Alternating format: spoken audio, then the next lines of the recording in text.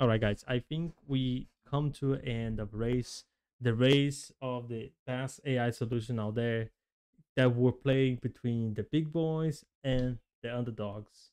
And you can see now that the underdogs has no chance whatsoever. And to explain why, we're gonna have to go back to the screen here. So come with me. This is PR review. Let's get into it. So I don't need to do this announcement. Everyone knows the Twitter. If you on Twitter, you're gonna see 200,000 ways you can interact with ChatGPT-4o. You see like this everywhere. And the presentation was pretty damn good. I think the capability that they show with GPT-4o, it's finally something very well mature. And I think no one was doubting on that. I mean, even though we were bashing on ChatGPT all the time, but still is ChatGPT 4. It's not perfect, and you're gonna have these oopsies, and you have to take this demos with a grain of salt. But take these warnings out of the way. Let's see their demo. How about you? I see you're rocking an open AI hoodie. Nice choice. What's up with that ceiling about? Are you in a cool industry style office or something? Well, can you take a guess at what I might be doing based on what I'm showing you here? From what I can see, it looks like you're in some kind of recording or production setup with those lights, tripods, and Yeah, I know the cringy AI girlfriend. It looks like your AI girlfriend there, but impressive, really impressive. But then Google as well have their Google I/O this week. They make a good demonstration of the AI capabilities as well. Was captured in a single of the code do? This code defines encryption and decryption functions. It seems to use AES-CBC encryption to encode and decode data based on a key and an initialization vector, IV.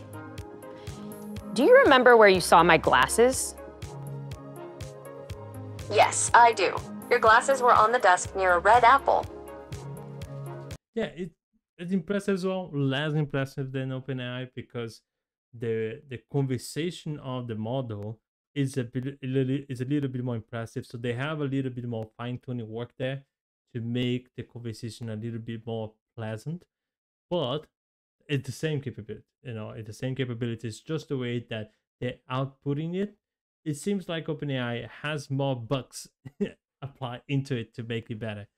But you see now how the LLMs they're being applied using Google uses Gemini, OpenAI uses GPT-4o, and let's see then the examples of the underdogs that we have today. So, for example, the R1 sabotaging humanity's incoming information streams. What does this say? Taking a look now. The image shows a label or tag that says, once the information departs from the Rabbit R1 and go to their own LLM and return, you see that actually it's pretty fast. It's really good. Actually, it's a good timing and everything. But there is a subtlety there. That is a small seconds there that differentiate the way that the R1 solution and then OpenAI Google I/O is, because it's missing a lot of things. It's missing money to apply an infrastructure. Is missing refinement because it's not a mature product. It's a very new product, and I know I don't have doubt if this was, for example, Apple, they would have a better solution nowadays. And let's see what's gonna happen when Apple have come with the WWDC. But then let's see even was example of human AI. Look and tell me what this is.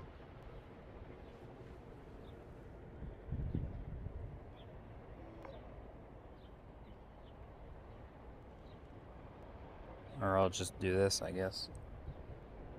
Ah. It's a Cybertruck. the photo is of a Cybertruck, an electric pickup truck.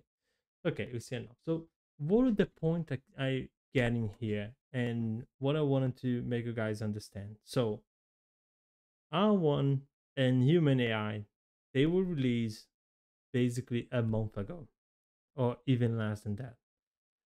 Human a little bit more than R1, and they been on the market just a couple of months. And now you have the big boys coming in and they're presenting a way better capabilities of their own LLMs and showing impressive results with their demos, of course, but it's showing that how they can be better than these underdogs.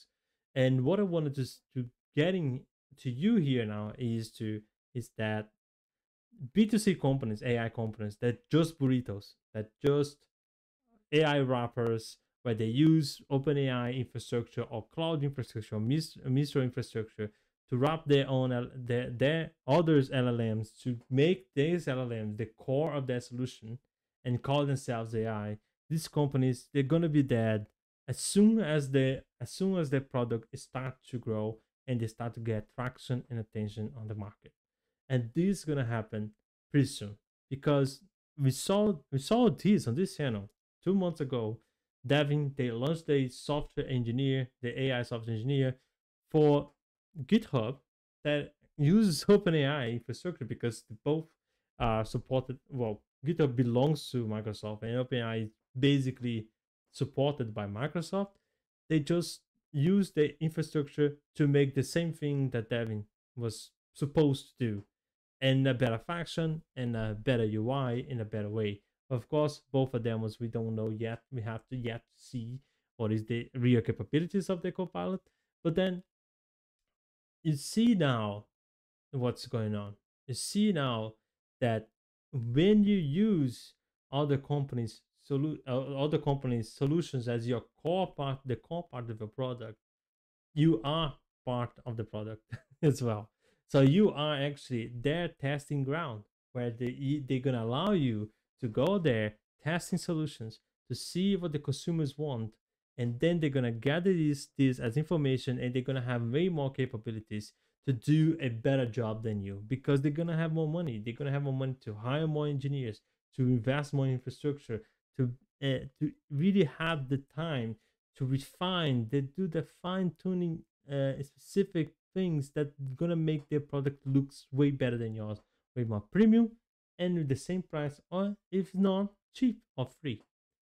So that's what's going on right now, and I feel like that if you're building an AI company right now, you gotta have the core on your product.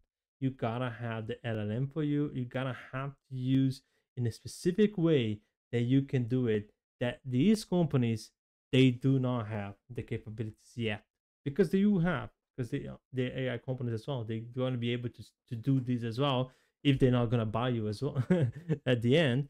But you have to do something that the core does not belong to their own solution. It's not their LLMs.